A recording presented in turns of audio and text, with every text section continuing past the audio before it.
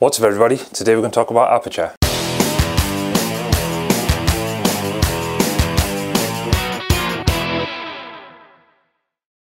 So what is aperture? Aperture is one of the three stable things in the exposure triangle which is used when taking photographs. The other two are ISO and shutter speed, which we'll cover at a later date. Aperture is usually defined as the opening in the lens which allows light to enter into the camera. An easy way to think about aperture is thinking about your eyes and your irises. When you're going in between dark rooms and light rooms, the iris in your eyes expands and it also decreases in size, so it will go really small or go really large, and that's the way you think about aperture and how it lets in more light or less light. Normally in lenses you get a thing called aperture rings, and that's how you control the aperture. The way they work is they go smaller and bigger to let in more light depending on what aperture you choose. So high numbers of aperture like f22, you have a really big circle so it lets in more light. However, on the other spectrum, when you use an f1.8 or f2.8, you get a really small circle. So when you use an aperture, that also controls your depth of field. As we discussed in the previous video, when you're shooting at different apertures like f1.8 or on the other side of the spectrum f22, the aperture rings in the lens is either going to be massive like that to let in loads of light, or it's going to be much smaller